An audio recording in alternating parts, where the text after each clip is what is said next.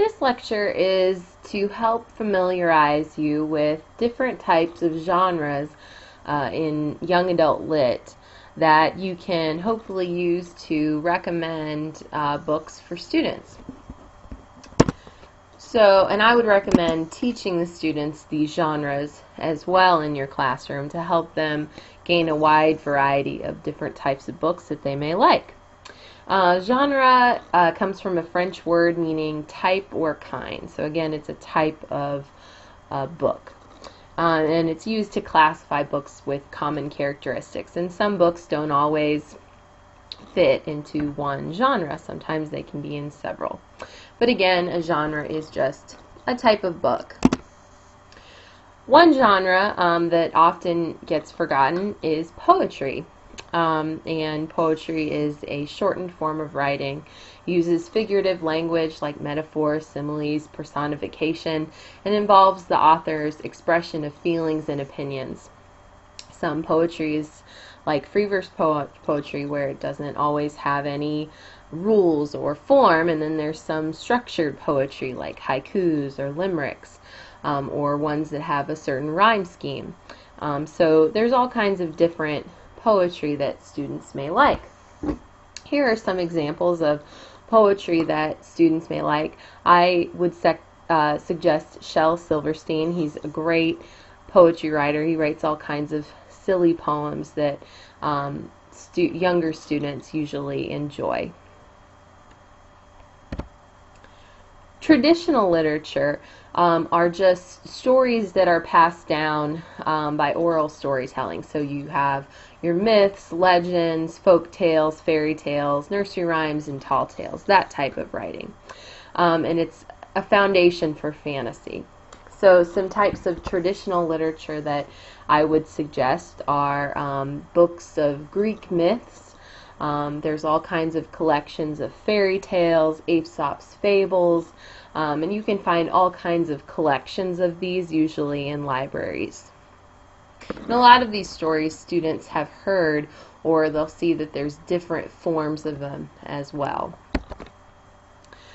Fantasy involves talking animals, mythical creature, magic, things that would not be realistic.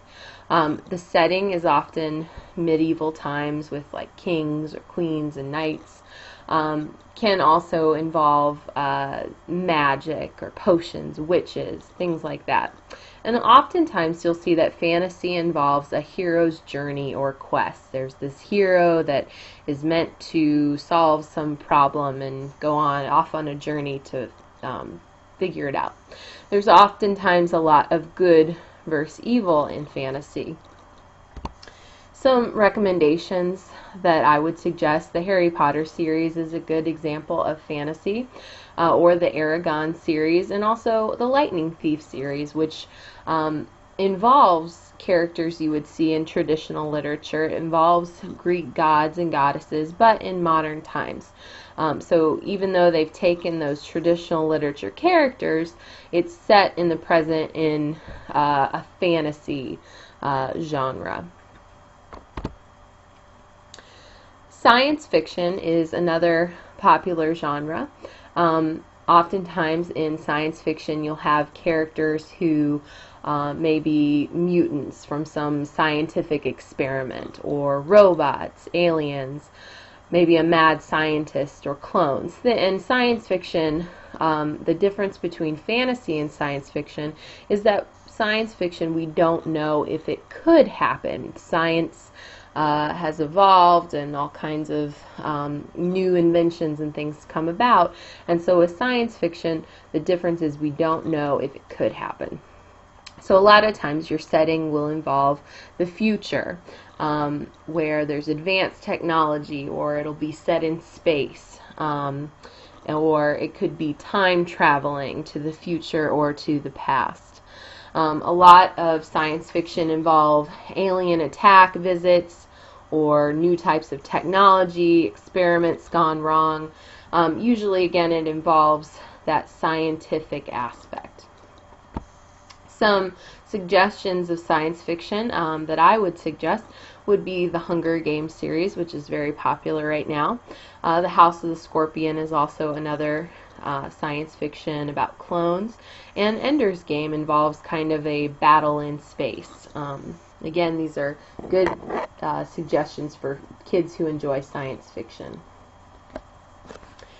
Realistic fiction involves modern times, and again, realistic means that you could see this actually happen, but fiction, it didn't actually happen. So you have everyday people doing everyday things. Could be a main character, a middle school student involving bullying at school. So again, it's modern times and it's with realistic events. Some examples of realistic fiction would be Monster. Walter Dean Myers is a great young adult author, and this involves a boy who gets arrested for helping out in a robbery. Stargirl by Jerry Spinelli. He's another great author of young adult lit about a girl who's kind of a weird outcast in school. And then Romeo and Julio is a modern day Romeo and Juliet love story. Historical fiction is almost like realistic fiction, but historical fiction means that it's set in the past. So you may have actual real events like a character involved in World War II, or could be someone who is experiencing the Pilgrims coming over to America. So those are real events that actually happen, but the characters are usually made up, or the events, there's something about the story that did not actually happen, but it may involve historical people or historical events. So again, it is fiction. The setting is usually pre-1970, so not modern times. And then it's usually authentic historical events or significant people from that. Some examples of historical fiction would be Walter Dean Myers, again, another, he wrote Monster as well. He's a very famous young adult lit author, and he wrote Fallen Angels, which I believe is a soldier in Vietnam. Again, the character was made up, but obviously the Vietnam War is a real historical event. Roll of Thunder, Hear My Cry is a family that characters are made up, but it's set during the 1930s when Jim Crow laws were still around. And then John U. Tremaine is a very famous young adult lit book about a boy during the Revolutionary War period. Mystery would involve a detective, investigator, spies. There's some kind of unknown mysterious problem that has to be solved. So usually it could involve a crime scene or a detective agency, or like a scary house where there's a kind of a mysterious problem that eventually is usually solved at the end. So again, there's a mysterious event, there's clues, and then eventually there's a solution, usually at the end of mysteries. The mystery is solved. Some examples of mysteries would be Chasing Vermeer. This is a great book if you have students who enjoy math or puzzles. The name of the game was Murder. That's a murder mystery. And another murder mystery is Agatha Christie's And Then There Were None. Next, we go into nonfiction genres, which involve biography, autobiography, and memoir. And nonfiction, of course, means it is not fake, it's real, so things that actually happened. Biography is when someone writes about someone else's life. Autobiography would be if someone wrote about their own life. And a memoir is sort of like an autobiography, but instead of a person's entire life like an autobiography, a memoir is just a one event in the life, or just a short account of maybe one big experience in the author's life. So biographies usually are involving famous historical people, popular culture. So you have, biographies on presidents, on sports heroes, on people in kind of popular culture. And there's all kinds of biographies out there, including celebrities that students may be very interested in. And oftentimes these biographies are, even though they don't look very educational, they are very interesting to kind of see the viewpoints of different people's lives. Some examples of autobiographies and memoirs would be Soul Surfer, the famous surfer who was attacked by a shark and then continued on with one arm. Anne Frank, The Diary of a Young Girl, and the Chicken Soup series. There's several of these types of series that are different memoirs that people have written in and collections of those. Another form of nonfiction would be informational texts, and these are texts that can be on a wide range of topics. And a lot of times students forget about these books, and informational texts are great ways specifically to find certain interests with students. So if you have a student who's interested in basketball or in BMX biking, or they're interested in learning how to draw, there's all kinds of books, usually in libraries, that students kind of forget about, that are really easy, short reads that students find enjoyable. So again, there's all kinds of topics you can find for informational, and it informs you on things that you want to know.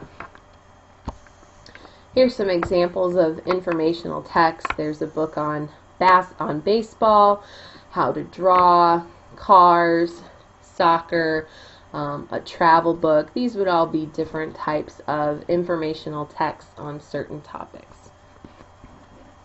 So again, I would definitely suggest teaching your students these genres and finding different types of these genres on your own that you have read, so that you have a wide range of books to suggest to your students, where you can you can learn about all the interests that your students have, and then you have a wide range of books that might fit those specific interests. So, and I would recommend teaching the students these genres as well in your classroom to help them gain a wide variety of different types of books that they may like. Genre comes from a French word meaning type or kind. So again, it's a type of book. And it's used to classify books with common characteristics. And some books don't always fit into one genre. Sometimes they can be in several. But again, a genre is just a type of book. One genre that often gets forgotten is poetry. And poetry is a shortened form of writing, uses figurative language like metaphors, similes, personification, and involves the author's expression of feelings and opinions. Some poetry is like free verse poetry, where it doesn't always have any rules or form, and then there's some structured poetry like haikus or limericks, or ones that have a certain rhyme scheme. So there's all kinds of different poetry that students may like. Here are some examples of poetry that students may like. I would suggest Shel Silverstein. He's a great poetry writer. He writes all kinds of silly poems that younger students usually enjoy. Traditional literature are just stories that are passed down by oral storytelling. So you have your myths, legends, folk tales, fairy tales, nursery rhymes, and tall tales, that type of writing. And it's a foundation for fantasy. So some types of traditional literature that I would suggest are books of Greek myths. There's all kinds of collections of fairy tales, Aesop's fables, and you can find all kinds of collections of these usually in libraries. And a lot of these stories students have heard, or they'll see that there's different forms of them as well. Fantasy involves talking animals, mythical creature, magic, things that would not be realistic. The setting is often medieval times with like kings or queens and knights. can also involve magic or potions.